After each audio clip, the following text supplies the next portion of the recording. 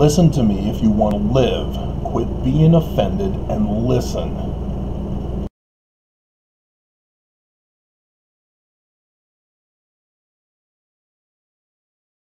Travis Winggood, so you guys don't see me as a prophet.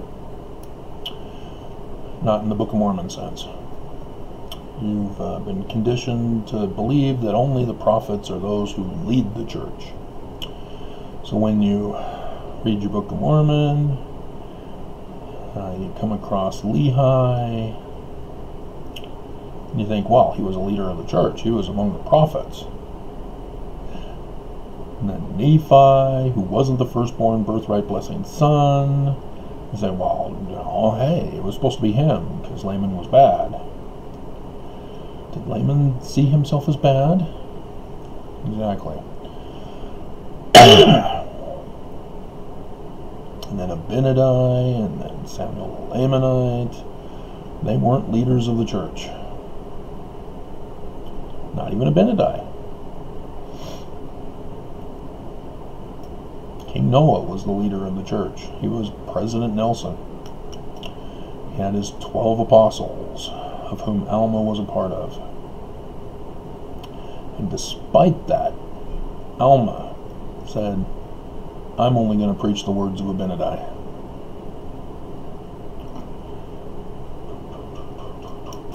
And so, in these latter days, as they are the latter days, the signs have happened.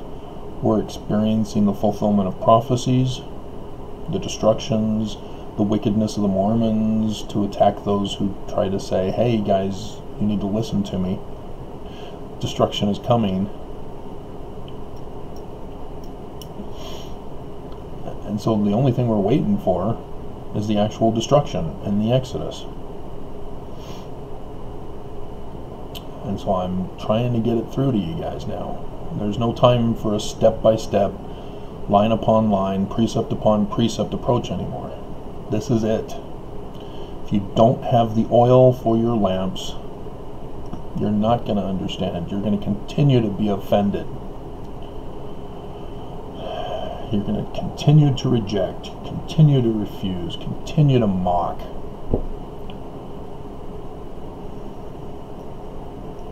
Because you just don't get it. You didn't take the word and find out if it's true. You just assumed the word was true. You created new words, altered the original words, and call it true. So, I was supposed to be gone on last Tuesday, the 11th. I had known about that date, but I thought I was protected with my federal filing. Also, the law informed me that I was supposed to be protected in the courts. My enemy, however, does not want to follow the law. And so I'm still working on some processes with the extended time they gave me. I can't count on them. Look what happened the first time around. And so during this time, it's now the final deadline that I've been waiting for. Because from the beginning, when I first learned that, hey, oh my God, we're in it was a situation of being overwhelmed with everything that I needed to do. And I tried to get some of it, and just being overwhelmed just collapsed. Now I have an actual deadline. As before, things just kept going and going, and I didn't know how much I had, and things got bad because people wanted me gone. But now I have an actual date. The enemy has set the date for me. So I will be censored. interesting how people in authority think that, oh, we're not taking away your agency, we're not punishing you. When you deprive somebody of life, liberty, and property, you're punishing them. I will be censored. That's a deprivation. On the 28th. I will have to abandon everything that you see and everything you don't see. I can't carry all this. I can't move. I don't have the money to move. There's no place to live. No room in the inn.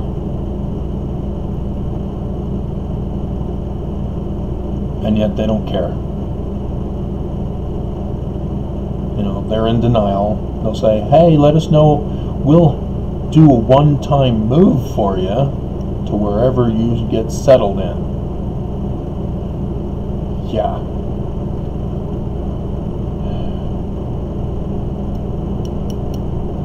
They know my situation. They know my finances. They have to. They're the landlord and the property manager. They know exactly what they're doing. They know exactly how evil they are. They know they're lying to get me out. And they know that they have to go through the courts. So, yes, I could stand my ground. The West Valley City Police will come with guns blazing, hoping to blow me away. And then claim, oh, we were scared for our lives, so we shot him. And then Sim Gill will say, oh, alright. Justified kill. Despite the webcam that'll show that I was unarmed, and saying you need a court order, get a court order. Where's your court order? And so yeah, I could stay here, but if you don't know my story, last year the landlord tried to chase me out by threatening to take my life with the air unit. Purposely did not do anything about it, hoping that I would just move away. She knows my economic situation. She knows I can't move, so she's punishing me for not moving. Do they honestly think I'm just going to walk away from all my possessions and just go to the streets and die? That's what they want. It's just amazing, the hatred, the pure evil in people's hearts, that they don't care about another person's life, that they would destroy it and ruin it. And so yes, federal judge destroyed my life. He knew I won the case. He knew. The church knew, because they were planning to flee, just in case the judges weren't fully in their pocket as they wanted. But nope, judges proved loyal to the church and said crime is not a crime, default is not default, obstructing the case is not obstructing the case. And I haven't even bothered to open it up yet to see what his excuse was. I mean, he's got to explain how he's bypassing the default of the counsel, defense counsel. They filed late.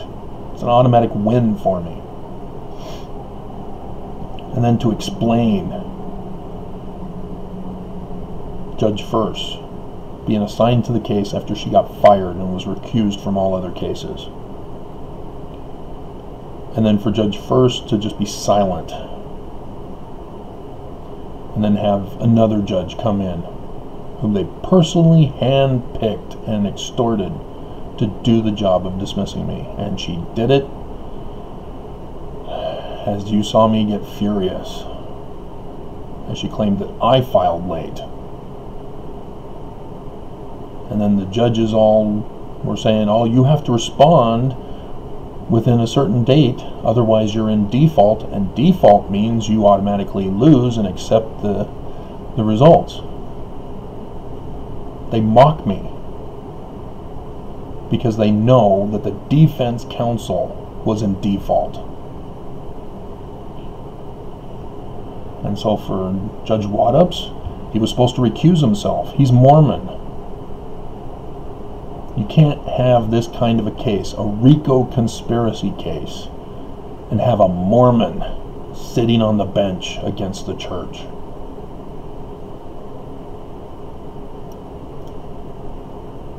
And he wouldn't recuse himself. And so he's got to explain that.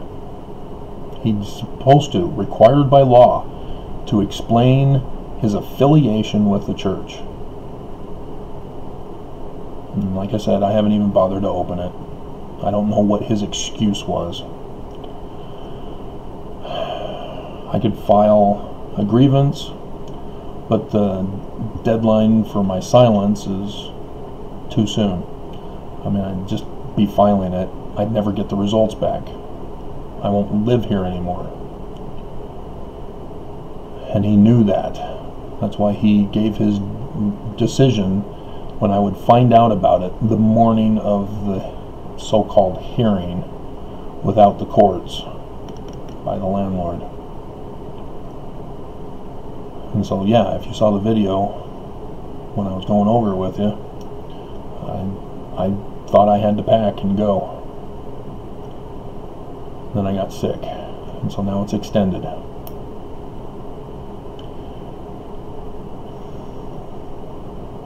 It's just, and Mormons, you know, they don't get it. I put the video, said thumbs up for LDS Mormon crime, and again, you can see it for yourself. I allowed the thumbs up and thumbs down to be seen, and so you'll see the thumbs up, and you'll see those who got played as chumps and put the thumbs down, because those who don't want Mormons to commit crime, they're not going to put a thumbs down, right? You're just going to leave it alone. Just come to my video just to see the Mormons that want crime, want the church to get away with crime, want the church to be the church of Lucifer and do whatever they want with him without being punished.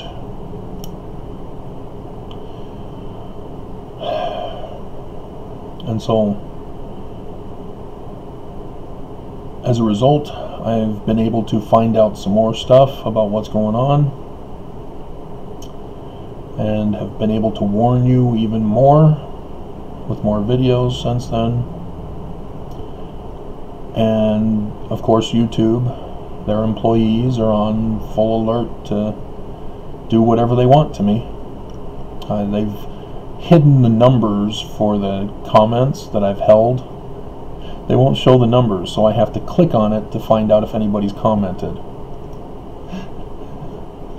It's just, the abuse just never stops. And I knew this was going to come.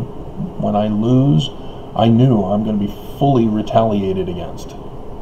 And they're taking it slow, seeing what they can get away with, and it'll increase and continue to grow. Just like cancer. And that's what happens when you don't stand up to bullies. They get worse.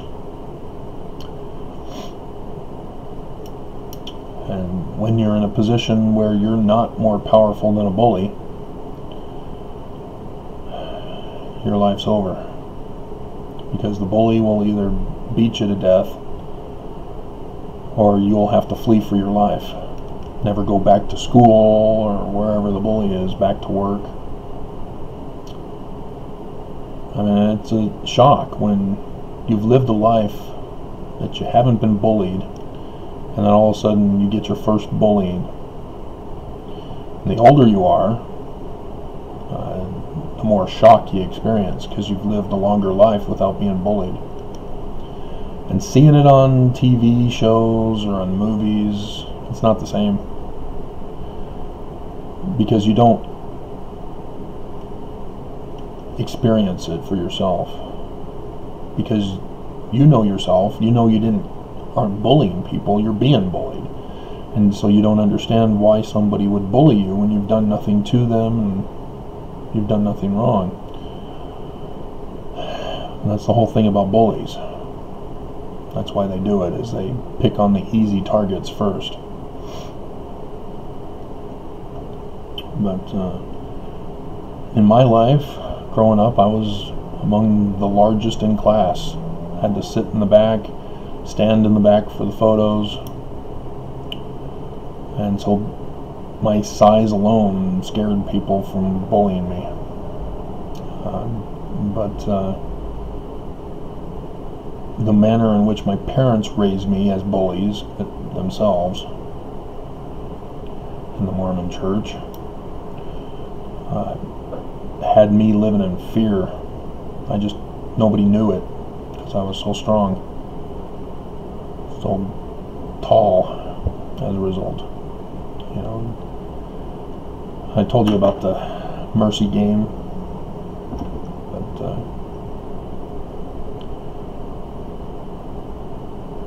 but those days were gone when I left home. So the prophets are not talking to us. They're saying, go back to the temple. You need the temple. Get to the temple. That's not going to save you from the destruction that's coming. And seriously, we got work for the dead. Does the church not believe in that? Why are they so focused on getting you in the temples to do your own endowments, to go on missions, to get sealed? Why the rush? Why now? During a pandemic, why are they rushing?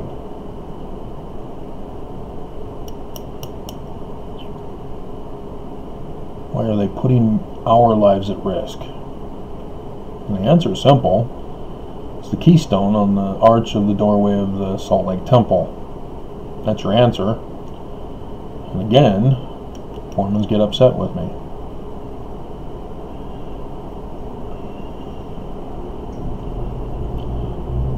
I'm the only one who's warning you, Mormons.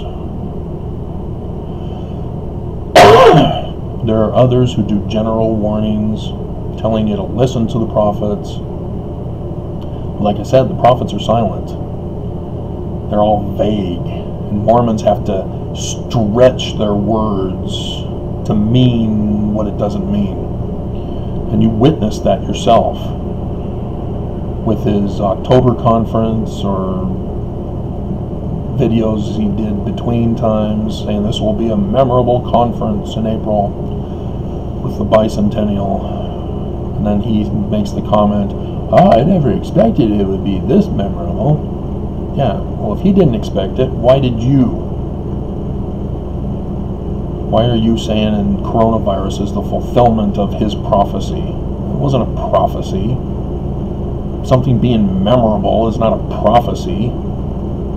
Saying that, hey, we just had a sign, or a sign is coming on the 21st of August 2017, for one example. This refers to one of the 3 days of darkness of the sun being darkened. And then informing you of others that come along. Letting you know that these are the signs of the latter days, so that you will know of its coming, so that you can be preparing yourself physically, not spiritually. You know, the Word is spirit. It's seed. You have to fulfill it. You have to make it real. You have to prove that it's correct. Identify it as true. And so when the Word talks about signs in the heavens, then yes, if you've got one with a specific date given to you, like Revelation chapter 12, verse 1, you have to include Jupiter in that as the baby. Yeah, you can identify the signs. You can identify the characters on earth whom they symbolize. Because that's what signs do. They symbolize events on Earth. That's why I've been telling you that Mars is Nelson, Mercury is Trump. Tuesday,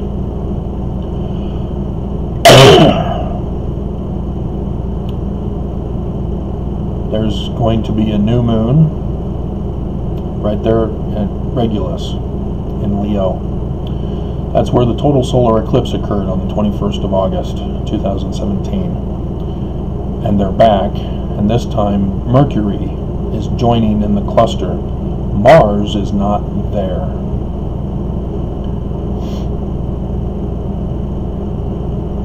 Mars is all by himself now.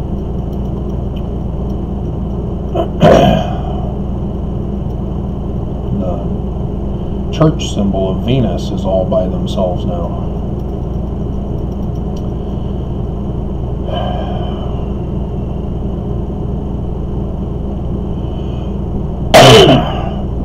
Pollution.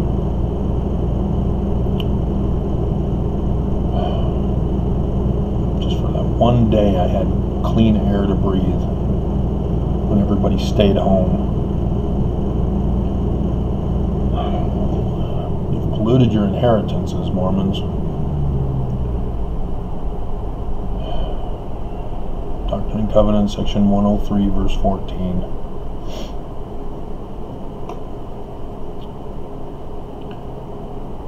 So, I'm going to get ready for the day and get some stuff done. But, don't waste this time. If it doesn't happen for you before the 28th, I'm hoping it happens for me, because I'm going to have to leave. I can't trust and rely on the people I've contacted this weekend that they'll pick it up and follow it through to help protect me from the people that are trying to destroy my life. I can't count on them. We obviously can't count on our government, both national and local, here in Utah. You know, the news is in Utah. I'm now seeing a whole bunch of Fox 13 clips on YouTube that had been telling everybody that we're red. And yet Herbert has manipulated the math to keep us at yellow and justify opening up again and polluting our air again and murdering more people. They just don't care about us. So, if you're not going to listen to me, you have no one else to blame but yourself for trusting in the wrong people. Jesus warned us. Joseph warned us. There will be false prophets in the latter days. False Christs. That can only come from the Mormon church, guys. Nobody else has Christ. Nobody else does anointings in temples.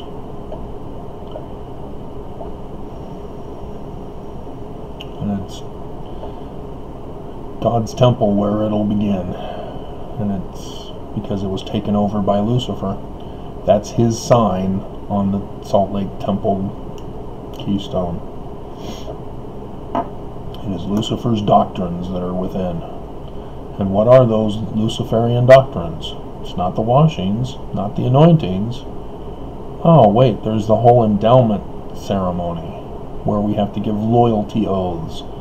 We used to have to kill ourselves if we violated those secrecy laws and commandments and oaths. More women used to have to obey their husband. It wasn't hearken to the Lord as he hearkens unto the counsel of the Father.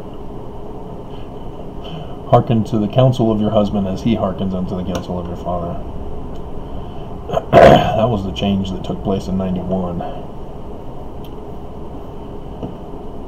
That's why my mom always lost in a fight with my dad. It's because of the temple. Women must obey their husbands. So my mom always lost, even though she thinks she knew better. Even though she thinks that she needs to wear the pants in the family. because Dad is dumb. I was betrayed by my ex, who somehow found my parents, called them. They're dying. Good riddance. But interestingly though, I will not have the problems they have health-wise if I'm able to live that long. But the Exodus is coming, Mormons. Are you prepared?